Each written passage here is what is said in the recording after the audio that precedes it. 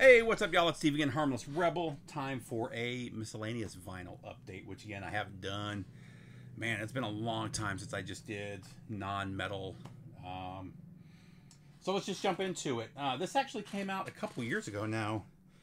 Was this 2021? Yeah. And I finally got around to spinning it about 6 months ago. And it's been a pretty regular rotation. I wasn't expecting much from this. And I don't remember if it was Scott. Somebody told me I should check it out. It's really good. You know, most of the guys I love from Yes are no longer there. Their last few albums have just been okay for me. I really enjoyed this. I got it for a good price. That was part of the problem too. When it came out, it was like $40 because it came with the 2 CDs and the 2 albums. And one of my local stores had it for like $26, so I grabbed it. I really, really enjoyed this. As a matter of fact, I'm going to spin this again when I get done with the video. But Yes, the Quest, the most recent from Yes, definitely worth checking out if you're a Yes fan. I don't know why I didn't get into this band in the 90s. I love Alice in Chains. It's one of my all-time favorite bands. I loved Soundgarden. I love Nirvana, Stone Temple Pilots. All the contemporaries of this band I liked. And it was one of those things where they weren't really on the radio around me. And so I never really heard their music. I knew of the guys in the band. I believe it's the drummer that was in Mad Season, which is the Mad Season record above probably one of my top 3 favorite albums of all time. I knew who Mark Lanegan was, but I just had never bought this album. It's fantastic. Glad to finally have this in the collection. This is Dust from the Screaming Trees. I believe this is the MOV. I'm gonna say, yeah, the MOV pressing. Sounds really good. If you haven't checked out the Screaming Trees, Mark Lanegan is just a fantastic vocalist, a great band, and really one of the Seattle bands that should have been just as big as Alice in Chains and Soundgarden. I mean, they were all contemporaries. They all did stuff together. For some reason, they just never got as big as the others. Next up, I've had this for a couple of years, honestly, and I finally got around to spinning it just because, you know, I played this a lot back in the day when I first got it on CD. Analog Productions did the 33 RPM, and actually what made me finally listen to it is they just announced the 40. They did the 33. They just announced the 45 RPM box set, the 4 LPs. I don't think it's worth it. Buy this one for $59. This thing sounds fantastic, but this is Amused to Death from Roger Waters. Part of it is I just don't like Roger Waters' solo stuff as much as I like David Gilmour's solo stuff. And I don't like Roger Waters as much as I like David Gilmour. I think he's a douchebag. But I still love his music, and I really liked this back in the day. When did this come out? I can't even remember. I can't even read it. It's too damn small. But we listened to this a lot when it came out, so I'm glad to have it on vinyl. This thing sounds fantastic. I don't think it's worth the $150 or whatever the 4 LP box is worth. That's everything you need right there.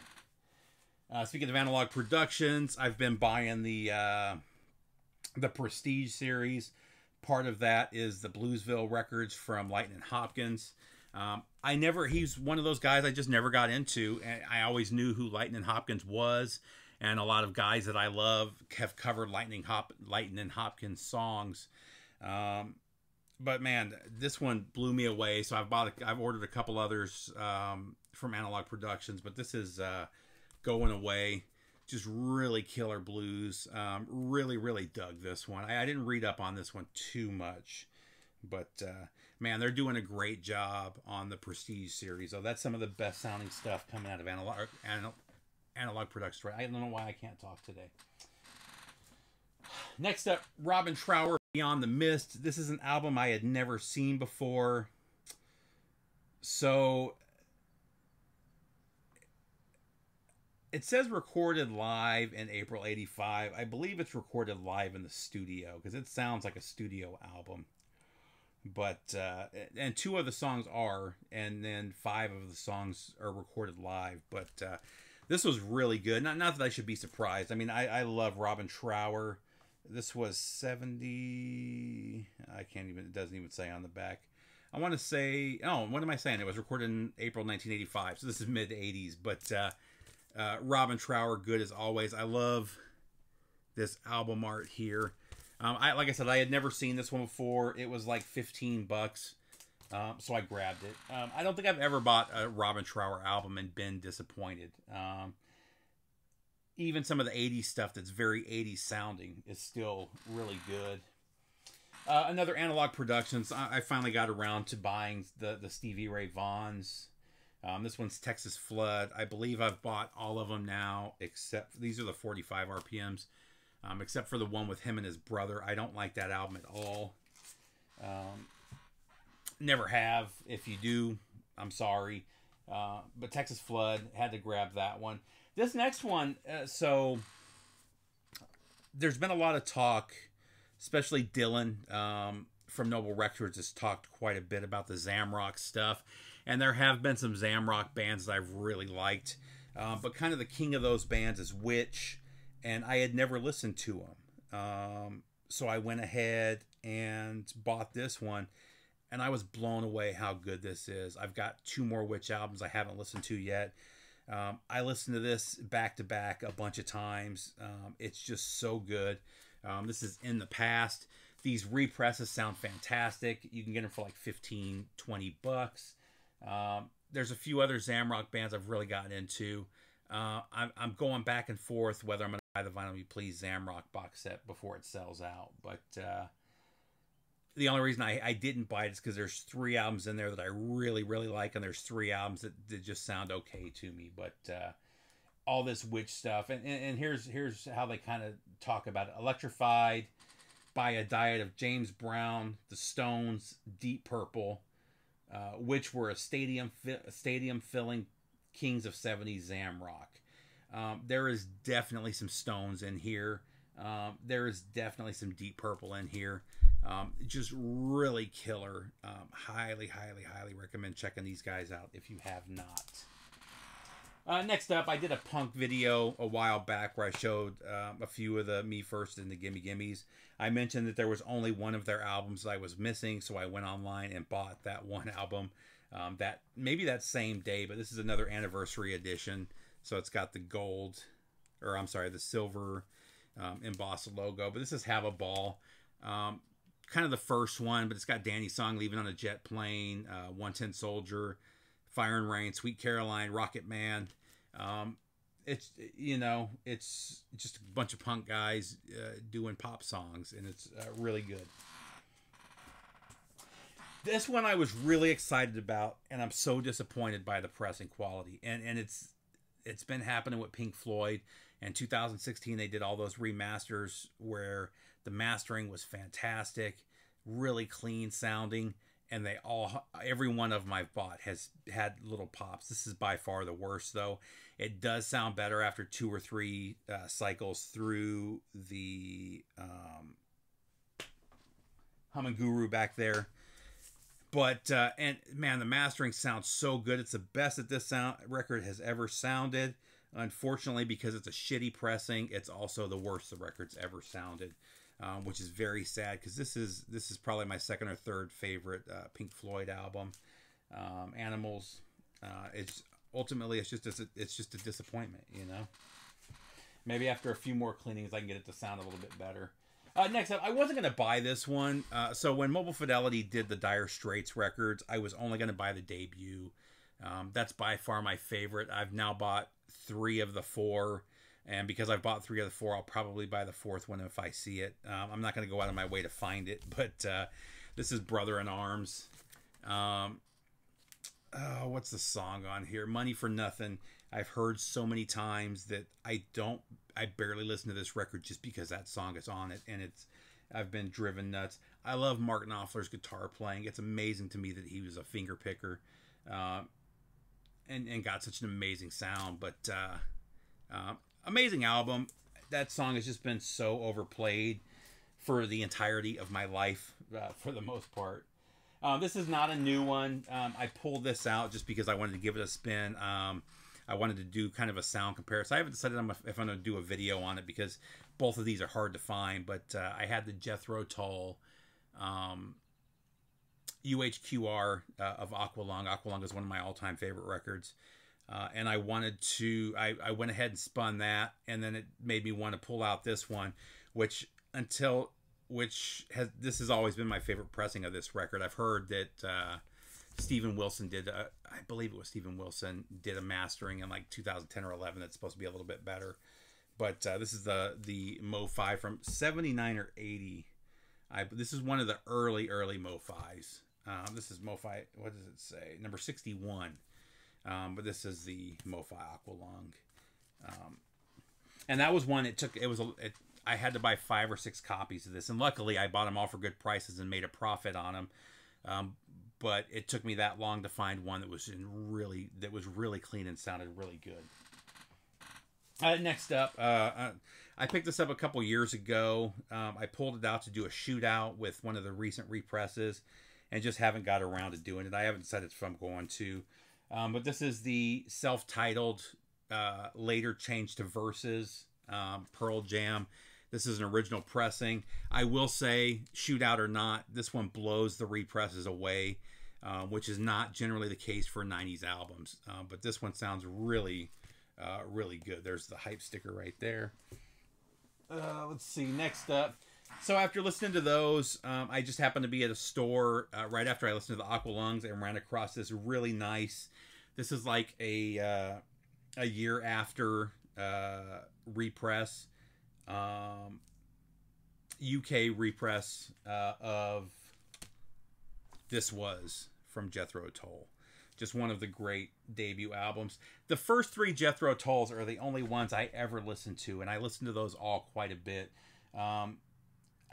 Everybody told me that the UK pressings were the best sounding, so when I found this one I think I paid $25 for this, and the vinyl is mint. You can see the record jacket is in excellent condition. I was shocked to find it for that cheap. Next up, another of the Prestige series, Eric Dolphy at the 5 spot. I've talked about Eric Dolphy, my all-time favorite jazz musician.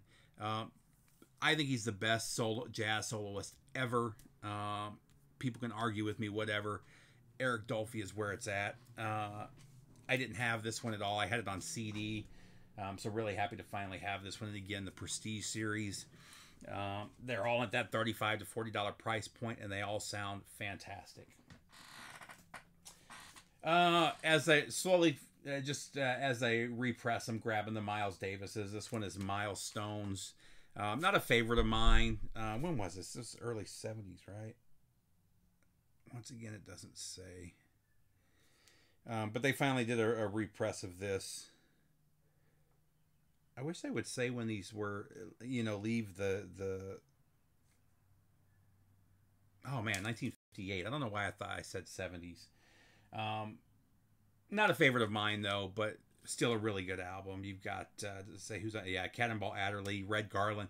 I love the stuff that he did with Red Garland. I need to check out some of Red Garland's albums as well, because I've heard that his solo stuff is really good as well. Lord Sutch. This is just one of those albums that if you're into Zeppelin or Jeff Beck or any of those guys, you should have this one. I finally found a really nice copy. This is, was this UK? No, this is a US pressing. It's so hard to find this in good condition, though. Even this one's got some ring wear, but the vinyl itself is in excellent condition. Again, like the same store is the Jethro Tull for like 10 or 15 bucks that I paid for this one as well. Speaking of Jeff Beck, this is one somebody was selling for like 15 bucks online, so I went ahead and grabbed it. This is Olaf from Beck. Just Beck at his best. So good. And Rod Stewart, these first couple Jeff Beck albums, I like the Faces stuff. But the first couple with Jeff Beck, especially the debut, is the best that Rod Stewart ever sounded. And he always sounded good. So, I mean, that really says something. But I want to find a really nice early UK pressing of that one at some point, as well as the debut. Again, the Stevie Ray Vaughan's. This is Soul to Soul. I'm not going to go into that one too much. You guys know about that record. Oh, let's see. So this is the one everybody's been raving about. This is the What's Going On 45. Is it 45 RPM? I don't think it is now that I think about it. No. It's a deluxe edition, basically. I can't remember who did this one. It doesn't say. I don't know if it was maybe Ryan Smith or one of those guys, but everybody was talking about how this is the audiophile must-have pressing of What's Going On. I think it sounds really good. This has always been a good sounding record, though. I have a Tamla pressing from like 15 years ago. This sounds a little bit better, but not a whole lot. And I already had all the stuff on the original mono singles and then the stripped down versions from side 3.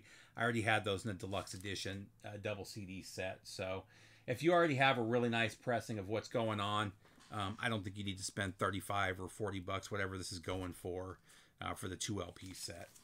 Those Tamla pressings all sound really, really good.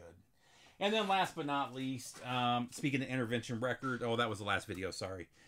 In my country update, I did talked about Intervention. So Intervention has done 2 of the Everclear records. And it's really cool to see some 90s album artists get some audiophile love. Intervention did a really good job with these. Sparkle and Fade was their bigger album. But the follow-up to this, I like better, and I think Intervention did a little bit better job on. They all sound good, though. And the only thing that sucked about this was it took almost I want to say it was close to 2 years. I pre-ordered it the day they announced it, and I just got it like 6 months ago. It doesn't even say. And it may be, and I don't know if that was the first time that Intervention's released this, because Intervention will press a bunch and then sell them, and then you can still order them from their website. And it happened with one of their other albums too, where I ordered it. I ordered the repress, and it was like a year before it came in. So that's the one issue I have with Intervention. But that's it, guys. Just wanted to do a quick miscellaneous vinyl update. I hope everybody's doing good. I will see you soon. Take care, BC.